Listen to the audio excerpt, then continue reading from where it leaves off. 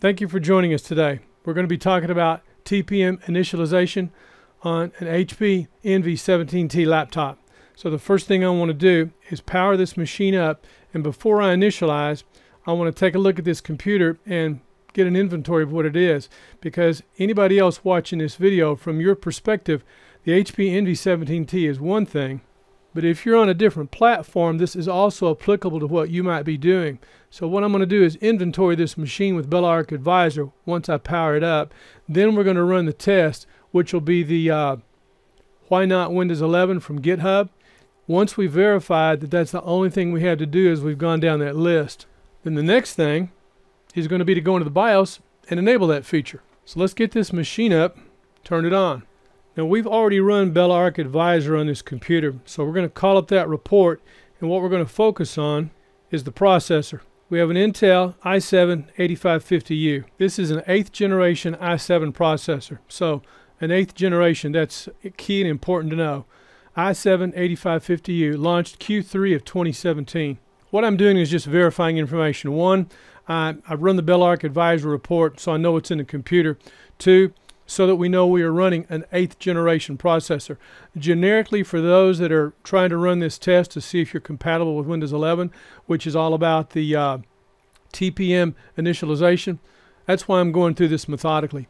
So I have an idea of what I've got. This gives me an idea of other machines I'll be working on as we do TPM initialization for those other platforms. Because after this, we're probably going to take a look at an Intel NUC that's about 4 years old and see what it's got. I expect it's going to work, but I want to verify. So right now, we need to run that test. The test is Why Not Windows 11. We've already run the test on 3 other computers. So let's run the test now on this computer. Everything's going to check out, except this is interesting. This is the second time I've run this test. The first time it said TPM was okay, but it did not show that TPM2 was detected. This time it does. So everything is good to go. So all we have to do is go into the BIOS and enable that feature. So I'm stoked. Now, because we're on a laptop, I'm not going to be able to show you on the screen like I can with a desktop because of HDMI out. So what I'm going to have to do is turn this to a camera so I can show you what's going on. It is what it is. Third time's a charm.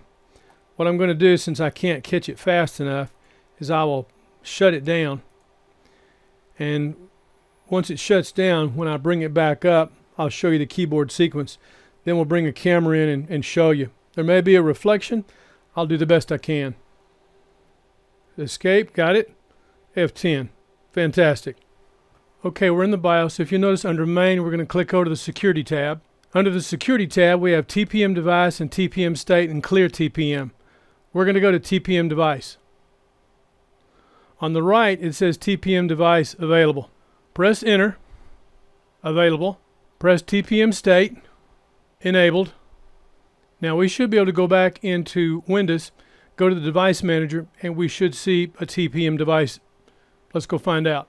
So now what we need to do is reboot the computer, go back into Windows, check Device Manager. So we'll press F10 to save. Save changes, yes. And as soon as we get back into Windows, we'll take a look at Device Manager.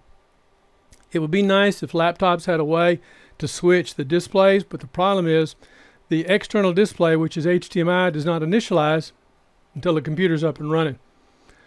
Some of the old laptops had that. Most of the new laptops do not. In fact, most of the new laptops don't even have a way to switch to the high performance display adapter, which is kind of annoying. It's on an application basis. Another video. Okay, we're coming back into Windows. As soon as I see it on the monitor, then I can take you to that. Let's check Device Manager. So we'll go Control Panel, Device Manager, Security Devices, and there's our TPM, Trusted Platform Module 2.0. So now we want to go back, verify with the test, just to make sure everything's good to go. We're going to run the tool again, and everything should check out okay this time. And we're good to go. TPM version, TPM 2.0 detected. So to reiterate what we've done, we've checked the architecture. The CPU is good. The boot method, which is in the BIOS, is Unified EFI. Our CPU is an 8550, which is about 4 years old. 4 cores, 8 threads. DirectX is good. GPT, which is the disk, not MBR, is selected. We only have 16 gigs of RAM. Secure boot is enabled, and our TPM 2.0.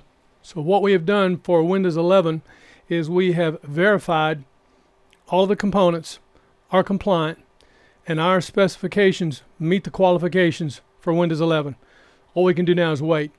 As far as the upgrade, it looks like there will be a free upgrade. Again, the time frame we're looking at, crystal ball forecast, around 6 months, which would put us right at CES. This will be the big talk at CES, whether CES is virtual or real. We're good to go for Windows 11. I want to thank you for watching. This is Builder By. My name is Gil Boyd, and we'll see you in the next video. Coming up, we're going to do TPM, I believe, on an Intel NUC. On to the next video. Stay tuned.